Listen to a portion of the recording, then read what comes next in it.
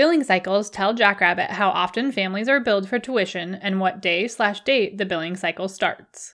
A billing cycle is the range of days that you bill tuition for, regardless of when you post tuition fees. Go to the gear icon, Settings, Tuition and Discounting, and select Manage Billing Settings.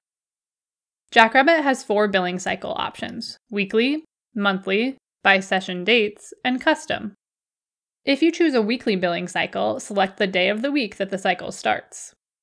For monthly, select the day of the month the cycle starts. For example, if you typically post tuition fees on the 25th of each month, but families are being charged for the following month, then the billing cycle is monthly and you should set the day of the month to 1.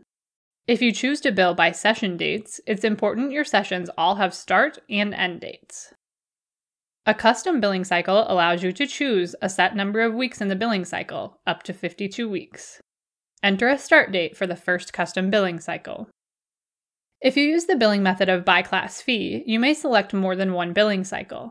Be sure to assign a billing cycle to each class.